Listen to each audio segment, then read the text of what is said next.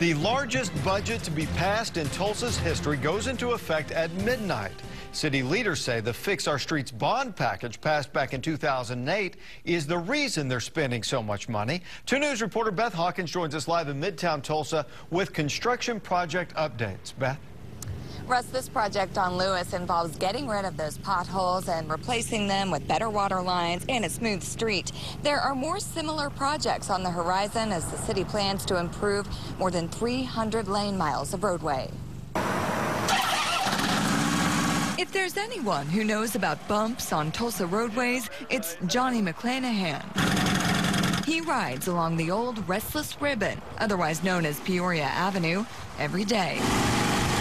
When you hit something on 2 wheels versus 4 wheels, it's rough. To say he's seen his share of potholes just outside his Harley-Davidson store would be an understatement. It can cause a flat on your motorcycle. It can bend the rim of the wheel. But he's glad to know the city is working to address that. Orange is going to be blooming. City leaders say Fix Our Streets bond money is rolling in. This fiscal year, they have about 50 construction projects planned. Half of those will be in neighborhoods, the other half on arterial streets. We're sitting around right now in design and what's already been constructed and completed about 60% of the Fix Our Streets program as it is. So there's a lot of money coming in fiscal years 13 and 14. It's investing in T-Town and making getting around easier on 18 wheels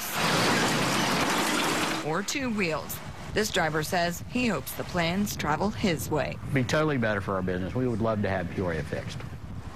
And city leaders will grant that wish. We're told that Peoria will get some much needed attention after the I-44 expansion project is complete, probably in 2014. By the way, the city is putting $150 million into our streets this fiscal year. Reporting live in Midtown Tulsa, Beth Hawkins, 2 News works for you.